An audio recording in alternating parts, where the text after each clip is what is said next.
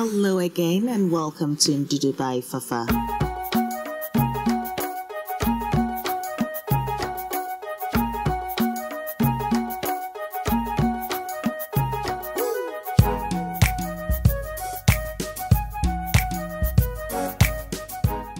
Hello gorgeous folks, thank you again for joining me for another exciting experience with Fafa. And today definitely we are going to be experimenting. So you know the Koobi Angwa Mo recipe that I did, which is the salted fish? Yes, okay. Now I'm going to leave a link in the description box below so you can actually make that or familiarize yourself with that flavor that I'm talking about. Because now I'm going to be creating something on the whim. Yes, I'm going to be talking textures, flavors, and just so, you know, why not? If this is your first time, you're welcome. Thank you very much for tuning in. And yes, if you like what you see so far, please do not forget to click the subscribe button whilst you're here and the notification button. Select all, which means you do not miss any uploads at all. And my notification gang, me love you guys, appreciate each and every one of you. Anyway, so here I've got the Kanzo, which is the burnt bit of the Angwa Mo, yes. So the bottom parts, and it's got that smoky flavor, and it's also quite intense because that's where the flavor settles down too. So I've added that and part of my leftover rice that I had, and I've mixed everything together as you can tell here.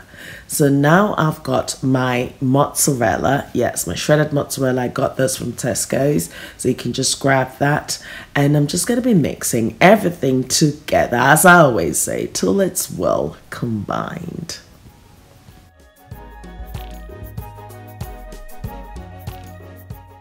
So now you are experimenting with me and you know you're going for the same thing that I go through when I'm creating a recipe. So I've added my spring onions. Now if you watched the Koobi Angwa Mo recipe, I did put some habanero chili there, and this is it here. So I need that little kick as well. So whilst I'm making this, I'm just like adding elements to it that, you know, I would like, or, you know, I like something that's spicy and's got that kick to it. And I've mixed it together. At this point, I think I was stuck because it was a little bit on the dry side. So I was like, okay, let me add some eggs. So I cracked 2 eggs and I added it and I mixed it.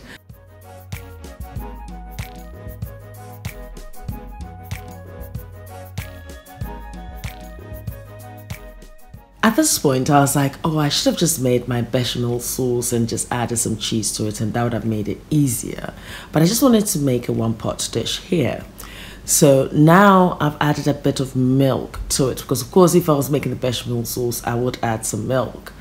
And I mixed it and I noticed that, okay, I need to leave this for it to, you know, marinate a bit so that the rice can absorb the milk, the liquid, may I say.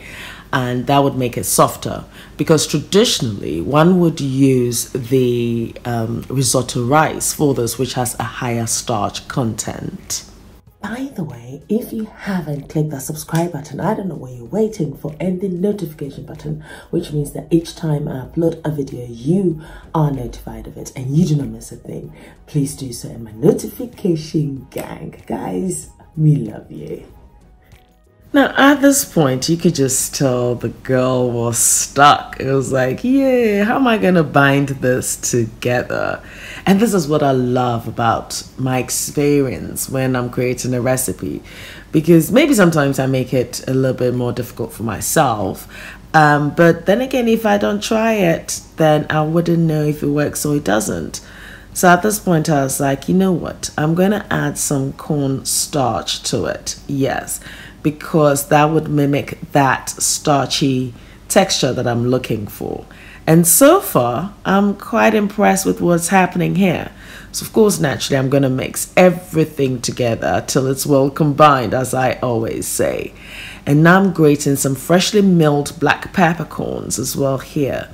What I love about this is you've got that salted fish flavor coming through. You've got the onion now, you've got the mozzarella. I've added the black peppercorns, as you can tell. You've got your spring onions, you've got the, you know, eggs, and then also the corn starch.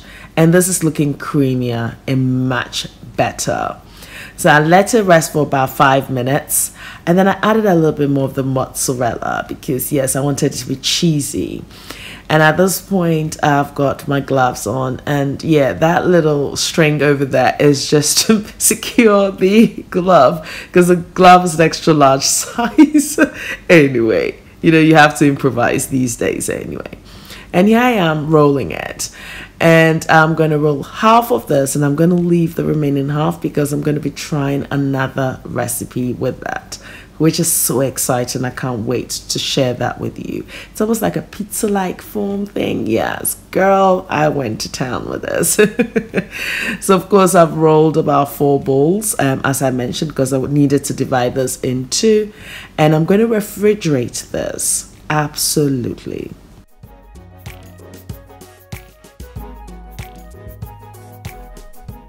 So I have refrigerated this for 30 minutes, and here I've got my beaten egg, my panko breadcrumbs. You can use any breadcrumbs, and also you can just tell I've got my wok with my oil that is heating up perfectly. So here I'm just going to toss my arancini bowl into the egg mixture, yes, as you can tell, and then I'm going to carefully lift it and toss it in the breadcrumbs. It's as easy as 1, 2, 3, and this is where we're going to, you know, start doing the frying shenanigans. Now at this point, you know, this can be a messy job if you use your fingers. It does get messy without a doubt, so just ensure that you do wash your hands with soap and water for a minimum of 20 seconds at least before you handle any food, okay? And please don't forget to drink your liquids as well, boost your immune system, and take very good care of yourselves. Absolutely. Me love you guys for you. So now I think my bowl is perfect, and I'm just going to drop that into my hot oil.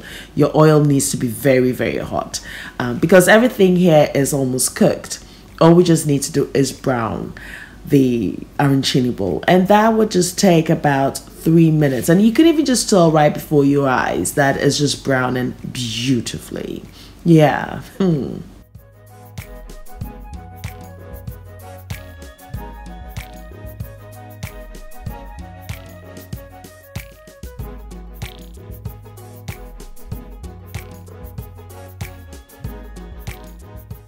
At this point, I just know that this is ready because it's got that beautiful golden color that I need. So I'm taking that out, and I've placed that in my strainer so it gets rid of any excess oil. Absolutely. And I think this is almost done as well. Let me just take this out. Una. Umoko no mo few pepper range o Koobi fitai bo fe mix e Koobi hu oshi blomala kana popo molua wana o mix aviade madala pe wana dri avaji achite de no ntana na afuma na dri Ndudu by Fafa ya na make Canadian na ye kan enu enu o unya umu kakra bia na is also do shenanigans na account na is wache no akakosho kono bi no ware Unya opito bi na the can sending wow asama anamba. Hey, all respect to the king, Koobi, exactly, which is the salted Ghanaian tilapia fish, which is sun-dried, and that was the base for me in making my spicy oiled rice recipe, which is called Angwa Mo, but of course with the salted fish.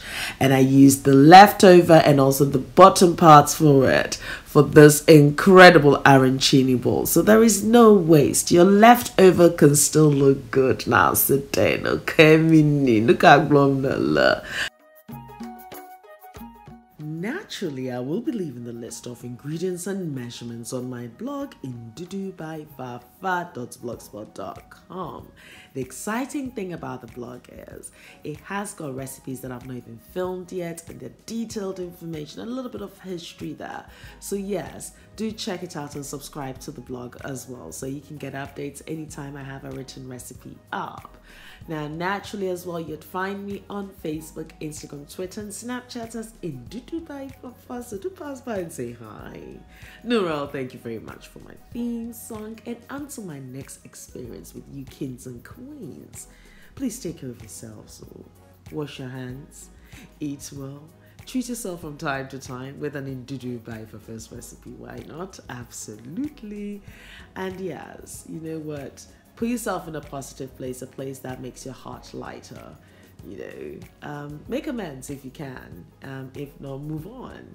And just try and find your happy place. Because guess what? Me love you for you.